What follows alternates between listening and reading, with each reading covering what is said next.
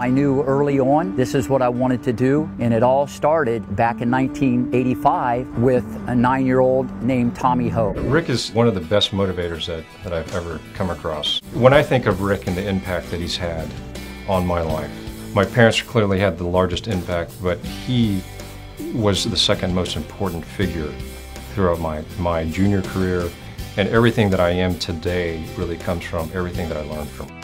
You go through the list, it's just a who's who of tennis players. The passion that he puts into kids to play the game, I think, is probably his biggest contribution. He's an extraordinary coach. He's not ordinary, he's extraordinary. He has a way of bringing intensity to the court, and you kind of develop from there and start bringing your own intensity. He's just an amazing coach, and I would never want to leave. His work ethic is just unsurpassed. He really gets the maximum out of everybody, and everybody knows that. He has a way of bringing whatever's in your child out.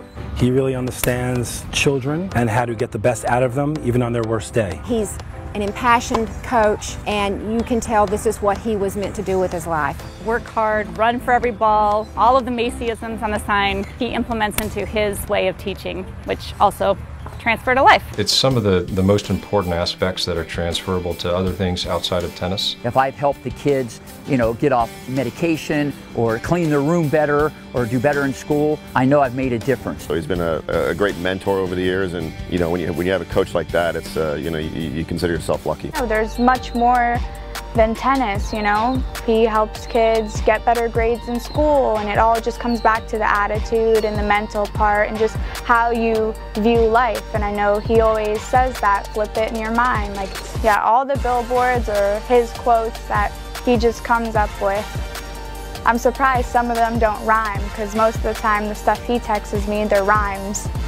Him growing up, it was pretty hard, and he really just started from nothing, and he built his way up to where he is right now. And I'm sure he probably used all of this stuff along the way. And seeing Venus, Serena, and Richard, I could just tell it made him really happy. Richard, when we saw him, he just kept saying, "Thank you so much, you took us out of the ghetto." So he wakes up, and then 4 a.m. in the pitch dark, he starts running around the neighborhood like a madman. I never knew that he did that, and I'm driving to Starbucks at like 4:30, and I just see someone running, and I realize it's him.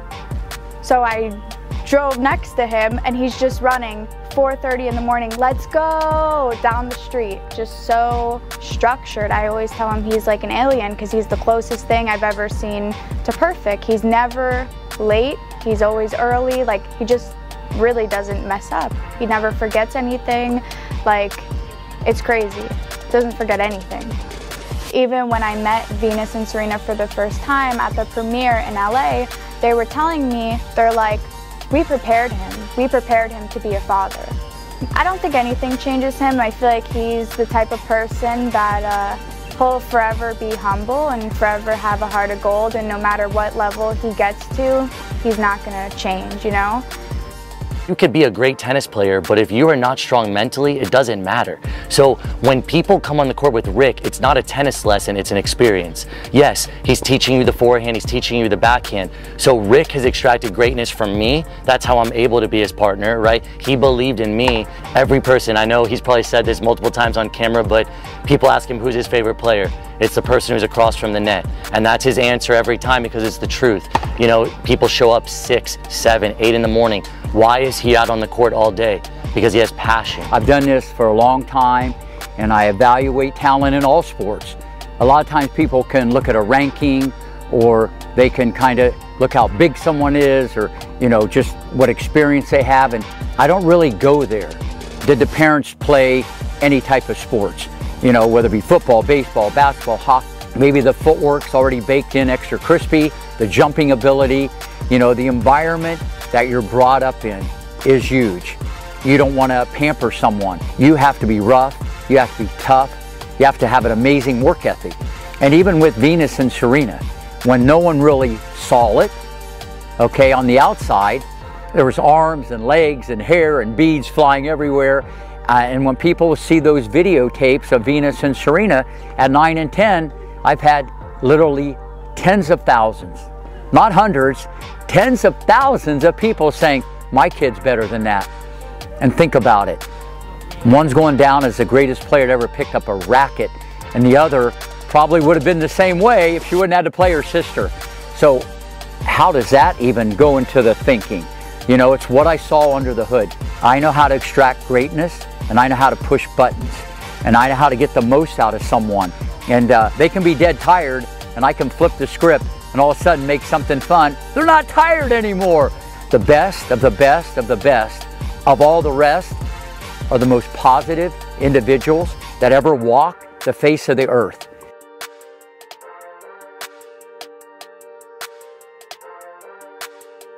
You know, I love working with Rick and also the players here. You know, it's not just, when they come here to play, they're playing tennis and they want to be here. You cannot do certain things with each kid the same way as you do with the other one. He finds a way to get around certain things. And when you throw them at Rick, or if you even ask Rick himself, he'll tell you exactly what to do. And then you're looking at like, what is this? What is he doing with this? Where is he going with this? You know, so you learn how to be, you know, creative at the same time, but like, you know, not one-sided, or not just be like seeing things as a final result, but looking at things as ways to be flexible, to work around things so the player can change themselves and become better. The reason he's a Pied Piper and just an absolute genius at developing young players.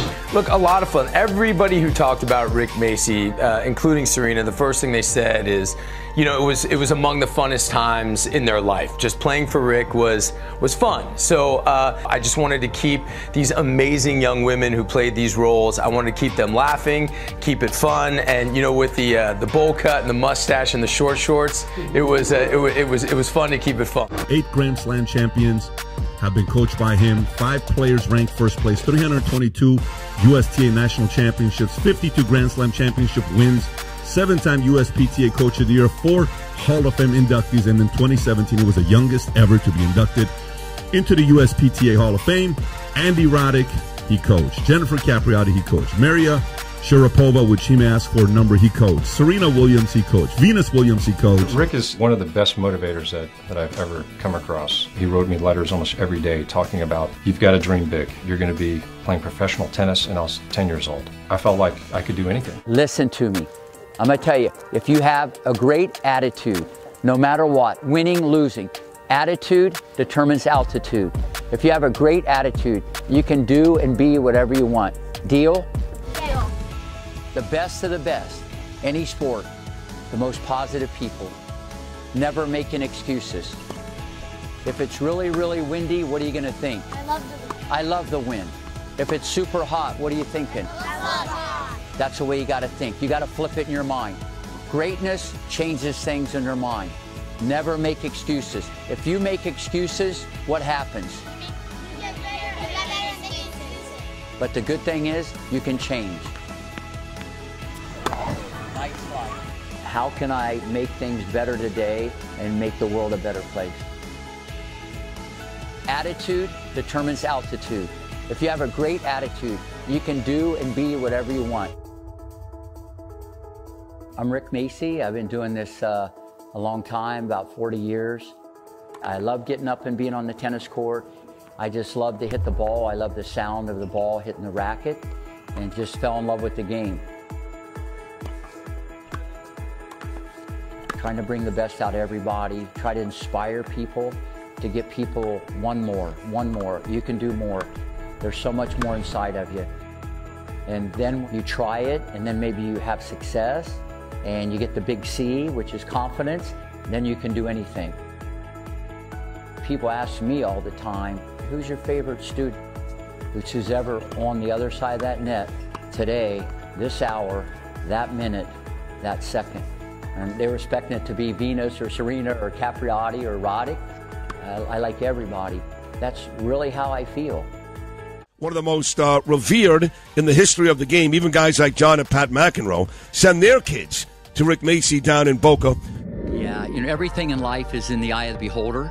And I tell people what you may see might be different than Rick may see. So there's a whole different... I like that. So, no, listen, you know, I had Capriati for 3 years, you know. She was the most dominant junior player ever, won the national 18s as a 12-year-old.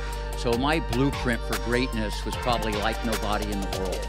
Set the racket, go.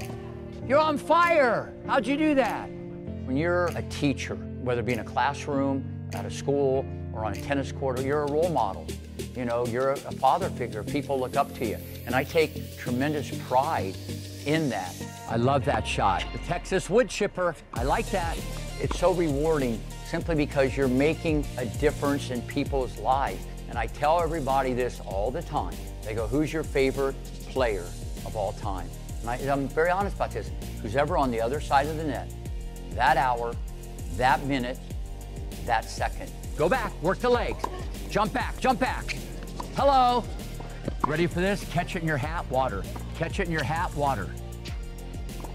Guy's thirsty, water.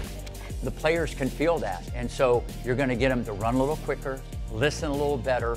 And when you can get them to do that, that's a sign of a great coach. When you have your own business, I'm very much hands-on. I'm very much a people person.